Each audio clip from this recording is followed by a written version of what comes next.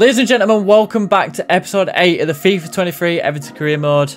God, it really is going fast. This part of the video, as I mentioned in the last one, I would normally read out some comments, but I am filming this directly after the previous one. So, yeah, there's really no comments for me to read out.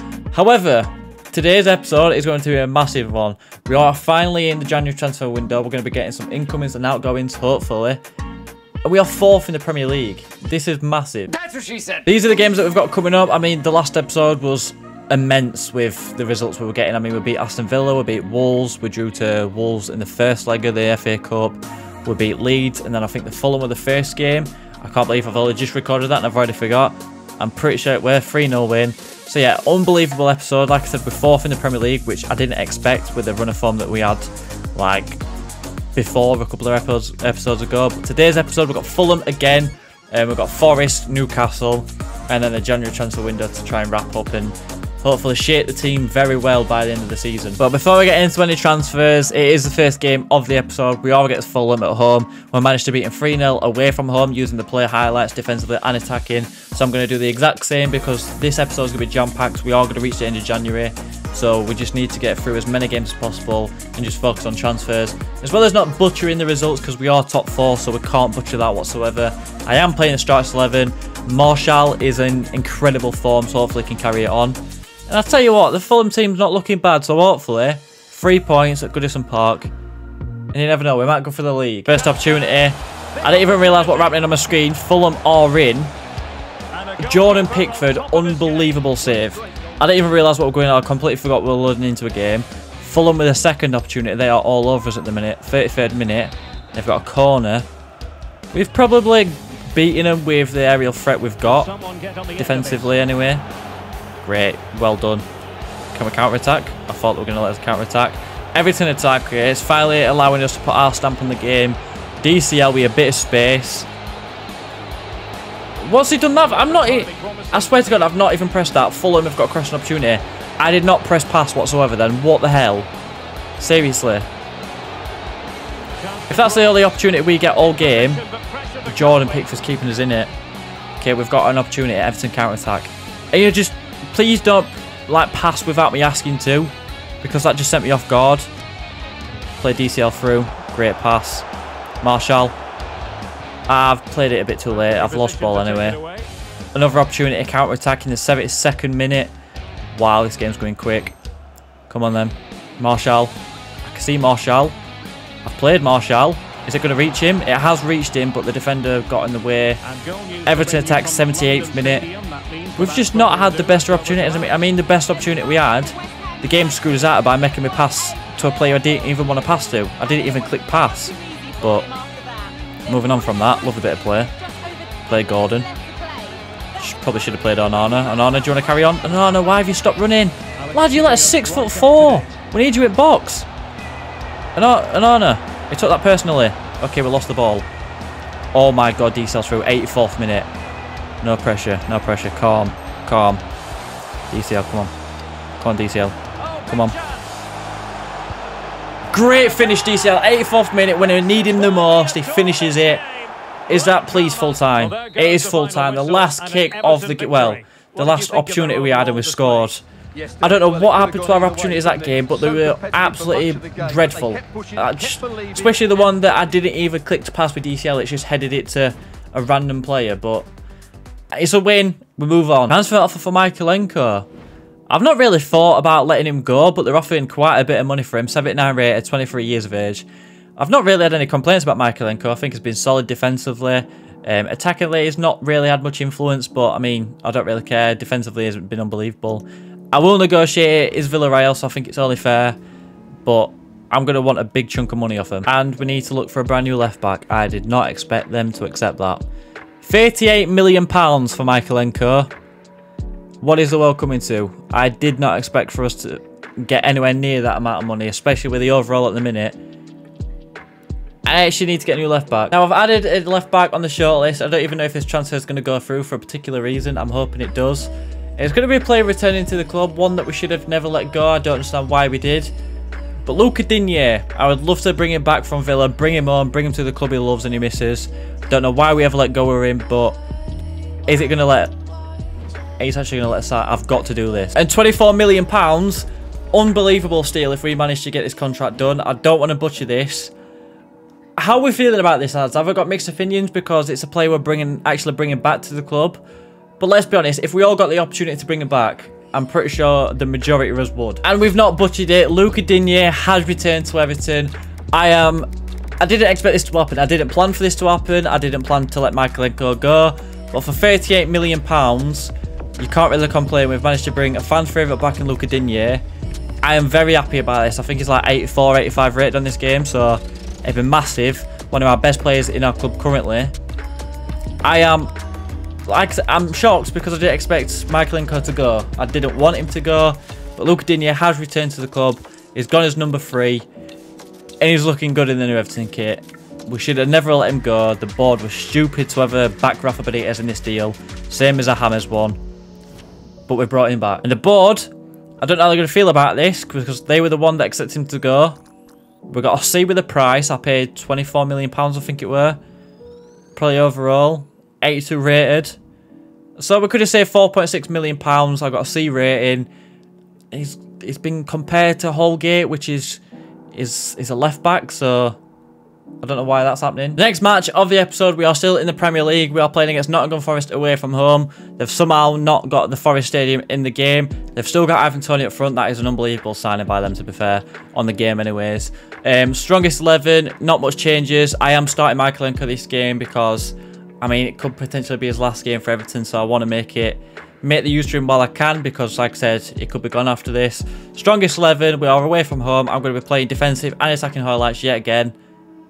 And hopefully we get another 3 points because it would be mental if we do. First opportunity falls to us, crossing opportunity. Jacob Ramsey's picking up ball. Don't see many options. I'm just going to go midfield. Like I said, if you've not played this game yet or you're starting a career mode, don't always listen to FIFA. So if it says crossing opportunity, 9 times out of 10, you're probably just better off playing it around and trying to work off shot. Because every time I get a crossing opportunity, I cross the ball in. There's just nothing to really work on in the box, so it's just a missed opportunity. Marshall picks up ball. Marshall. Come on then. Great pass. Oh, Jacob Ramsey tries to play it through gap. It's not quite gone through. Forest have got a crossing opportunity. Let's not allow them to cross them into the box because they've got Ivan Toney. That's not a player that we should be letting in our box because he scored against us before. Go on again. He's not been able to. Tony's got ball on the edge of the box. Goes for the shot. I thought that went in. Oh my god, DCL's got a great opportunity here. I don't know what to do. He's not the most skillful player. He's not the most quick. If I go that side, try and cut in maybe. I've managed to get past him. But defenders come back. Ramsey. I'll hit it with Ramsey. Is that free kick? No? Okay, Nottingham Forest counter-attack. This is quick. There's not even no breaks in between. It's just straight up action. Come on then, Morgan gives white. Mykolenko, okay. What was the point of that? Is this game glitched? We've kicked off the second half and it's not gone into the highlights. Are we still playing or is the game going to cut anytime soon? Have I broken the game? What is going on? Has Forest still got an attacking opportunity? I think they have. Ivan Toney's through on goal. It's hit the post. It's fell back to him. They've cut him out. EA, thank you so. That were a guaranteed goal. And they've cut it out. We're still 0-0. So they've not given him the goal. Play it on Arna. Play it out to Jacob Ramsey. Ramsey. Play it in. Digne's come on the pitch. He's captaining us, which is weird. But he's made his debut against Nottingham Forest and they've got a penalty. This is exactly what happened last time. I mean, we didn't batter him as much as we did at home, but Pickford, come on. Come on, Pickford. Ivan Toney, back pocket. He's unbelievable at penalties. He's unbelievable at saving penalties. Jordan Pickford, I was doubting him. I was going to sign a new goalkeeper, a younger one, but what's the point? He is unbelievable. Jacob Ramsey, please move up more to your left. Okay, that's not the ball I expected. Oh, it's just not worth. Wait, who's Digne come on for? Has Digne come on for a right back? What? That game were a complete mess. That game's just left my brain absolutely baffled. And it is confirmed, Mykolenko, that was his last game for Everton Football Club. I keep saying it, I did not expect this to happen. I didn't want this to happen. But for £38 million, it was hard to say no. And to be fair, I asked for 38. Well, I asked for 40 originally, and they've come back with 38. They were just... I can't reject that, but... Michaelenko, thank you for your services. You're unbelievable playing real life. I apologise. I didn't want this to happen. But it's happened. I see how the board rate it. £38 million, Villarreal. Price rating, surely an A. Yeah. If that wasn't an A, I'd have cried my eyes out. So play value, £20 million. I got £38 million for him. It's a good bit of business, but it still hurts me to say that I got rid of him. Now moving on from the Premier League, we're going to have a little break. We are playing in the FA Cup. I think this is a round of 32. We are against Luton Town. We managed to beat Wolves in the second leg in the round of 64. So we've come down to this. We are against Luton Town. I am going to play attacking highlights with rotated 11. Please don't bite me in the ass with this here. First opportunity falls to us. Everton counter-attack, 3rd minute. If we get a goal early on, it will calm my nerves because these games are nerve-wracking, especially when it's so easy for EA to do you over. Exactly like that. I played the pass, it just took its time with it. Are we 1-0 down? Nope. Everton attack, 9th minute. It's just, we're going to have, I know what it's going to do. We're going to have loads of opportunities. Awful opportunities, and then it'll get to like the 72nd minute and Luton will either be 1-0 up or they'll have a penalty. But John Pickford seems to save them. Come on then. I can't afford to have another leg, so the draw's just out of the question. Play it. Well done. Coleman. You could have made that run. Isaac Price. Play it in. Gordon. Yes, Mopé. Score is it? Oh, 0-0. Have we not scored that, McNeil? I'll tell you what, McNeil's got a delivery on him in real life. I don't know how he's not our corner taker, but great ball. Holgate. Oh, he's not made it. Look at Digne with his full debut. I completely forgot Digne was starting this. I ain't got a backup left back. I really do need to pull Nkunku out of loan. Penalty kick for it. I thought that was going to be Luton. I don't know why I thought that was Luton. Mopé, please score this. You are best set piece taker on pitch. Well, penalty taker, yes he is. Goalkeeper's right at left hand side. Saved it. That is postage stamp top bins, and the goalkeeper saved it with ease. Mopé's got another chance, 1-on-1, where he's got a defender. But I'll play. I've held like 3 bars of power on that, and he's tapped it. Yeah, attacking highlights just ain't for me. Said I was never going to play him again, but look at me now. Come on then. Gray. Price. Garner. Play it. Gordon, is he onside? It doesn't really matter. Goalkeepers turn into a Manuel Neuer performance, but we are in the 80th minute. Still 0-0. This is setting up for a Luton winner. I am telling you now. Because there's just no one. Absolutely no one. Gray. This just, I don't know what to do.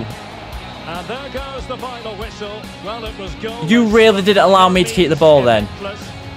That is an absolute joke. And now we've got to play another leg, have we? We've got to play another leg. Never play attacking only highlights, lads. Now, after that awful, abysmal game that EA call attacking only highlights, we are moving on to Newcastle at home. Massive game.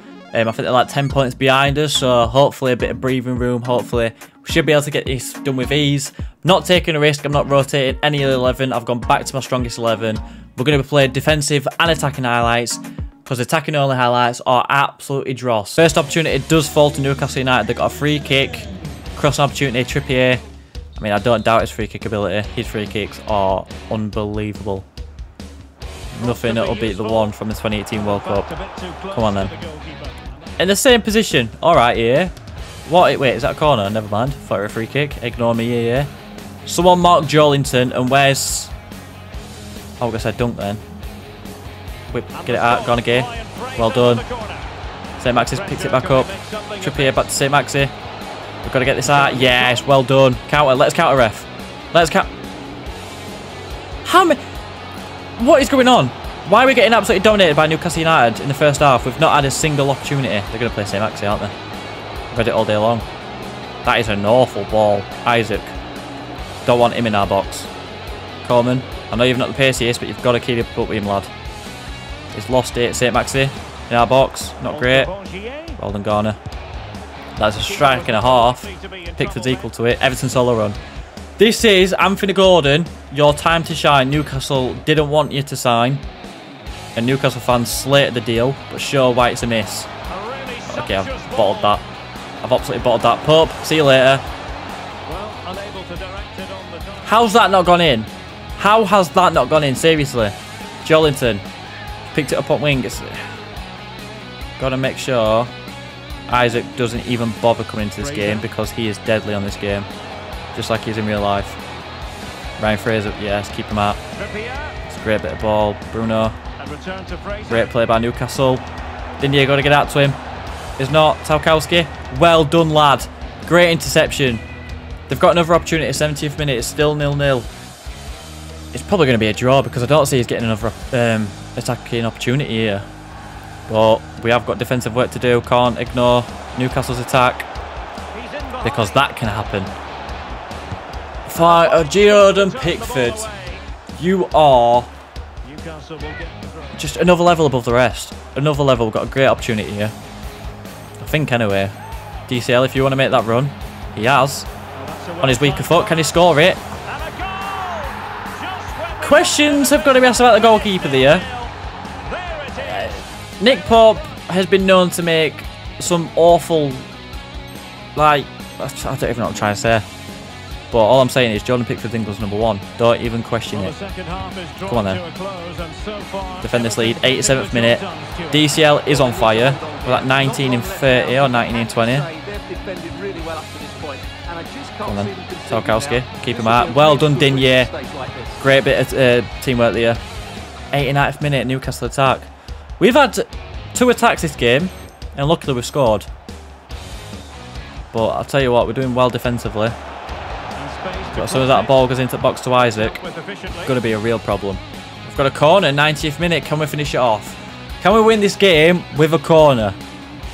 How unbelievably good would that be? Gordon dinks it in. Tarkowski won that. And Nick Pope saved it. Can I get it back out to Gordon? He can. Cut back in.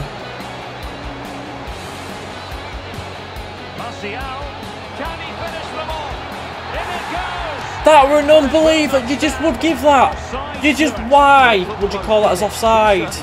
That was unbelievable if that counted. And it's a win. Why would you just not allow me to have that? Alex Iwobi. That was disgusting. Transfer offer for yet again a player that I just wasn't willing to let go or wasn't looking to let go. But we've had a transfer offer from Sevilla. A lot of Spanish clubs are coming in for our players, so I don't know what's going on there. They've offered 29 million plus Alejandro Gomez. I'm going to negotiate the deal because it is Sevilla. DCL's injured a lot in real life. And there is some potential strikers that I would like to sign. Why did I drop it at 5 million, lads? Why have I done this? Michaelenko and DCL going out in the same window. I don't think my heart can cope. And here it is. It's gone. DCL has gone Sevilla. It's not brought down. That's it. He's going La Liga, playing Europa League football, I believe. I didn't plan for him to go. I really didn't. 83 rated, 25 years of age. The injury crisis in real life is beyond a joke. But he's saved us when he's needed. He's played well when we've needed him to. I just don't get where I go from this. I've not really had any strikers in line. Do I stick with Neil Maupay and just let him play it out, or do I need to sign someone now, someone big for striker, or shall we wait for the next window? We've got a C rating, that hurts even more. We could have only made 400k more profit. It is what it is. Martial. We could play Martial up front. He's been scoring goals. Where do I go from here? I can't believe what I've done. I was so excited. He got the spark reignited as well. Oh my god. I'll tell you what, with these episodes, I'm finding out more and more I should be a rapper. I was getting the FIFA 21 Calvert-Lewin out of him. I really was. He was scoring goals. He was playing really well. 55 million as well. I'll tell you what is our budget? Because I don't know whether to go big or go home. I've got 134 million. But who do I sign? So I think I'm going to listen to the comment section about this deal. Youssoufa Moukoko. I could understand why people may think this is an unrealistic deal. He is young, he's at Dortmund, he's actually playing really well for him in real life, scoring some very important goals. I'm tempted, I'm going to try for a loan him out until the end of the season, and then depending where we are in the league, if we get Champions League, Europa League, or if I feel like it's a suitable position to sign him on a permanent and make it realistic, I may do that. So Youssoufa Moukoko, we've signed. We got him on a loan to buy deal with a £9 million option to buy fee. Like I said, I wanted to do that so it gives us time to build up our club reputation, hopefully get Champions League or some sort of European football, then make the signing to make it look realistic. I just didn't want to sign a striker right now because if we do finish top 4, top 6, it opens up such a wide variety of players that we should be able to sign and we can get a better deal for... I know what I'm trying to say, but Moukoko will have as a backup to Neil Maupay, and then in the summer transfer window, hopefully get European football, and we could just get a higher reputation for a striker. Now, speaking about set pieces, it's hard to ignore one man. James Ward-Prowse, I think, is a more realistic deal. Do I think it would happen in real life? Not while Southampton are in the Premier League, but if they went down, it's a different story. Anything could happen. I know I've signed him in previous saves, but I'm desperate for a central midfielder. I'm desperate for a set piece taker. I have to try and at least get this deal done. We've got the deal done, roughly around £27 million, I think it were. Really happy about the signing. I know I'll sign him in pretty much every career mode I've done, but it was just a last minute signing. Probably should have researched more around it, but it was a more realistic deal. He's a great player, so it's not like it's an awful decision, but I've seemed to sign him on every single one. Great set piece taker, is going to be a great leader.